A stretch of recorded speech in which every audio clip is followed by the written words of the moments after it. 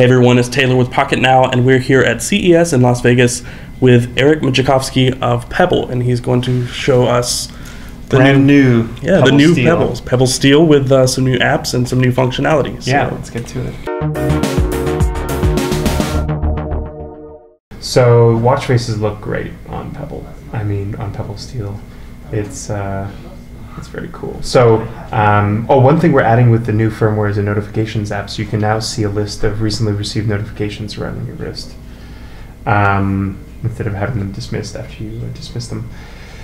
Show off the Yelp app. So Yelp is a partner of ours. We've been working with them for a little while to make a Pebble local app. So this is an app that shows you what's around you. Since Pebble doesn't have a GPS on the watch, it actually leverages the GPS on the phone. They also built a pretty cool feature where if you flick your wrist, it actually shows basically like a random recommendation for a restaurant to try out. This is called Cut, and it has 4 stars, and it's 0.2 miles away. You can even get reviews on your wrist from Yelp. As you can see, seems like a good steakhouse, 4 to 5 stars. Yeah, so the Yelp app just provides like recommendations. It's kind of the idea is that the watch app is not meant to replace the smartphone app, it complements it. So for this, it's about quick, just-in-time recommendations. The Espn app, so we partnered with ESPN's API, so you can quickly glance down and see what's going on. So you can see we're tracking the NBA right now. You can see the games that are ongoing.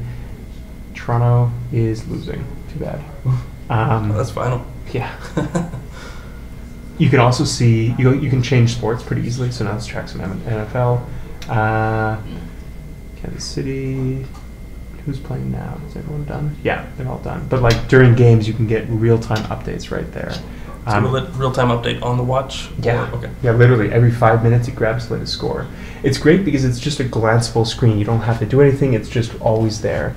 When there is an update, like an injury or something happening during the game, it'll actually push a notification to your watch and you'll get a vibration. That's the Espn app. The Pandora app is interesting. Oh, it's an ad.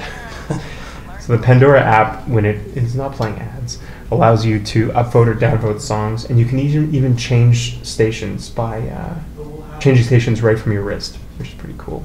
The idea here is that if you're playing Pandora from like a speaker dock or with your headphones in, you can still get the benefit of the rating system right on your wrist.